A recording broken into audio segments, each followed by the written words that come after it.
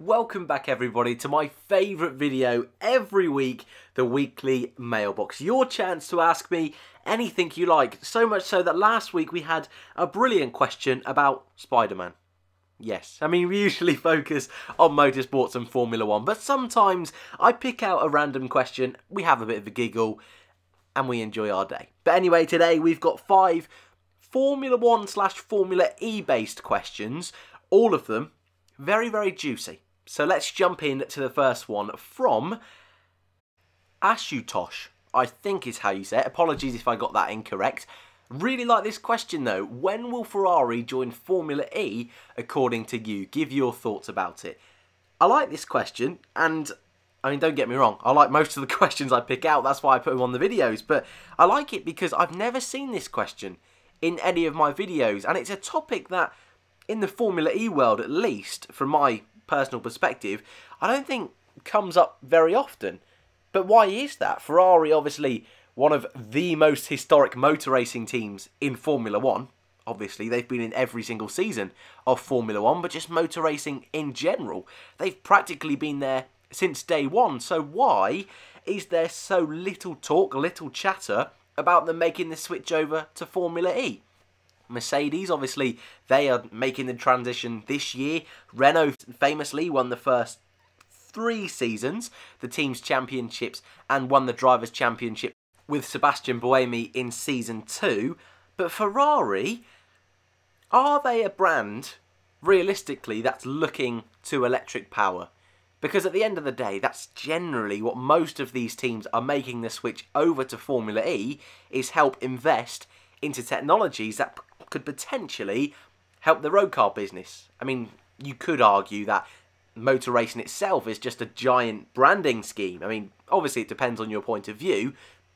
However, Ferrari, at the moment, have 0 electric cars. They have a few hybrid cars. I tried to do a little bit of research, but unfortunately Ferraris are a little bit out of my price range, so it's not something I usually look into too much. But road cars, no fully electric cars. Again, a couple of hybrid cars, but no fully electric cars.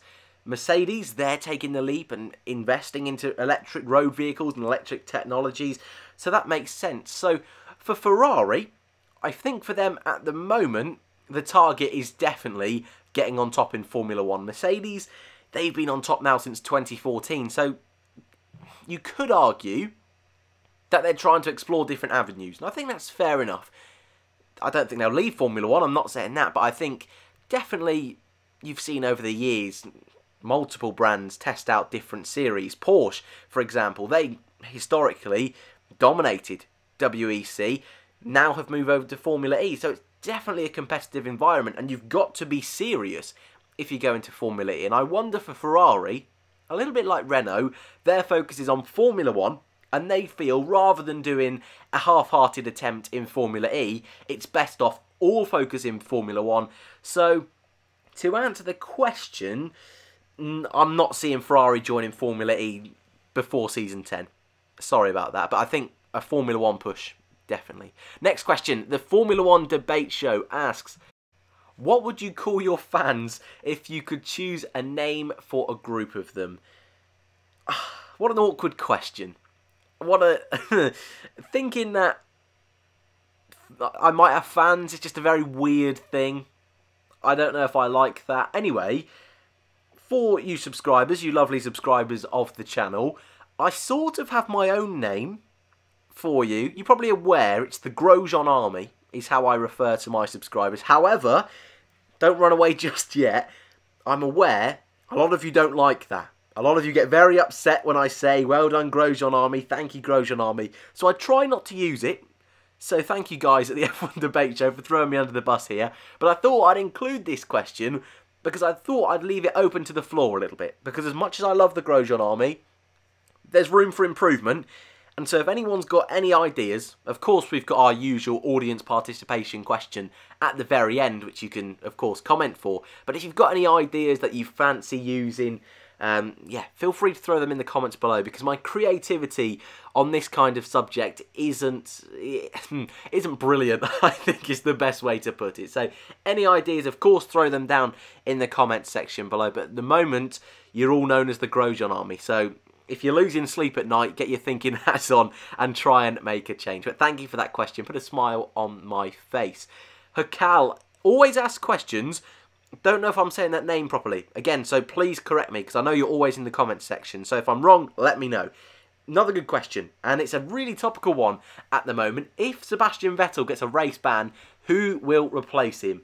Wehrlein, Kimi, Ericsson?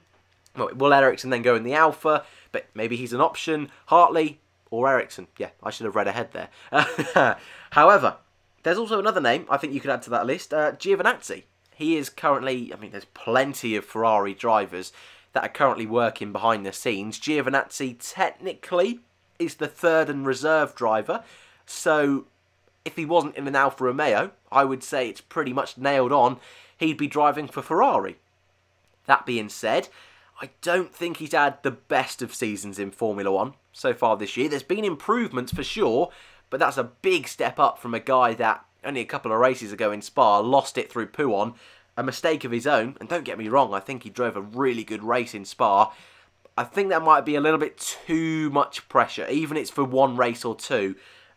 Not too sure about that. Hartley isn't a dreadful shout. It all depends on when the ban is, though, because he is signed up for Dragon in Formula E for Season 6, so his primarily objective, if you want to say, is going to be with that. Even if a Formula 1 drive for Ferrari comes up, not too sure if Dragon will let him do it. Obviously, that's a contractual thing behind closed doors, and you never quite know there. Likewise with Pascal Wehrlein, I'd love to see him in a Ferrari. I'd love to see him back in Formula 1. Really proved himself a worthy driver in Formula E last year, and his 2 seasons in Formula 1. But likewise with Hartley, I think it'll be difficult to do a bit of wiggle room to get him out of that contract. So, to be honest with you, I think if Vettel gets a ban, it becomes a really sticky situation. I think if I was in Ferrari's shoes, I'd try my best to get Kimi Räikkönen back for a couple of races.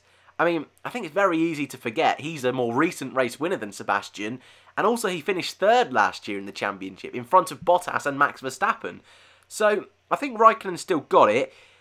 I think if they can't get Räikkönen, I think it will be Gio, just because he is technically that third driver and reserve driver. But I don't think Sebastian will get a race ban. Although recent races, there's been a little bit of clumsy incidents, I think he'll be fine. Thomas DG asks, will and could McLaren ever become a works team? Now, this wouldn't be the first time they're being, or would become a works team. Let's say in recent history, they became a works team with Honda back in 2015. And I think that story proved that it doesn't always reap benefits straight away, becoming a works team. Now, McLaren took the brave gamble to leave Honda last year. They run Renault engines last year, and they've continued to do so this year. And I think it's fair to say this has been one of their best years for a very long time. And if things had gone their way in races like Germany, very easily could have been up on the podium this year. However, they have been consistent. Reliability hasn't always been there, and that's cost them plenty of points so far in 2019. But steps of progress have been made. And whilst the last couple of Grand Prix, they could have had a big points haul, and Renault have caught them after Monza, a brilliant race for them, a 4th and 5th, I think it's fair to say McLaren are the best of the rest this year, and I would be very surprised if Renault would catch them. They've got a good driver lineup, a very good driver lineup. I'm instantly going to change that. Very good driver lineup. I really rate Carlos Sainz and Lando Norris. So I don't think that area of the team they could improve much to really help them propel forward to the top 3 teams. The Renault engines, I think it's fair to say it's probably the worst on the grid. So there's rumours at the moment that McLaren are trying to look to a switch to Mercedes engines. And I think that would be a real step forward for them, not only in terms of performance, but also in terms of reliability. Would they be safer going with a Mercedes than they would a works team?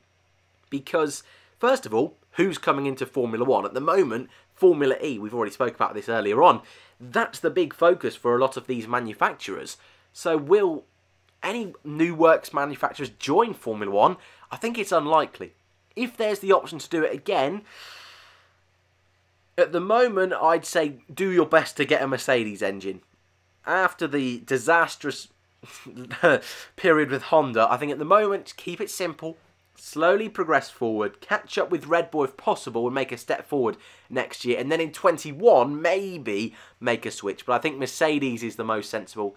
And then stick with Renault, I think, over going to a works team personally at the moment. At the moment. But if they can find someone in 5 or 6 years down the line that can make a really good engine for them, fair play. Final question, audience participation question. I know you guys love this, and so do I. From the Raging Rhino himself, one of the best names we've ever had. I think there was also Raccoon Ghost or something once. That was a strong name. But Raging Rhino is back. How many different driver champions do you think we will have in the 2020s? So in the 2000s, I believe we had 5. We had Schumacher, Alonso, Raikkonen, Hamilton, Button. And you can't really include Vettel. In the 2010s that we're currently in, we've had Vettel, Hamilton and Rosberg. 3. I actually think in the 2020s we'll have a few more. Primarily because I think Formula 1, with the 2021 regulations, are making a giant push to make the cars not necessarily as equal as possible, but to make the championship a little bit more unpredictable, give more drivers the opportunity to race and win, regulate the cars a little bit more. So, 10 years is a long time. I'm going to say 5. That's obviously a pretty boring answer, I think, because I think we'd all love it to be 10.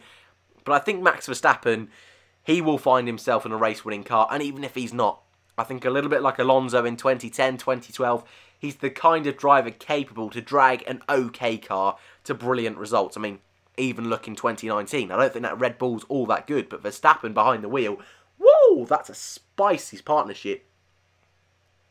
Maybe Hamilton could keep going. That's probably a fair statement. Ferrari with Leclerc and perhaps Vettel, if he stays, could get a championship. And then you look at more younger guys. We just spoke about McLaren. If they can sort themselves out and if they can continue their trajectory after this season and improvements, where could they be? Could it be a four-way title hunt? Renault? Where can they be? And then you've got younger guys like Alex Albon, George Russell. Where are they going to fit in with the grid? Where are they going to be in terms of who's going to be their teammate? We just don't know.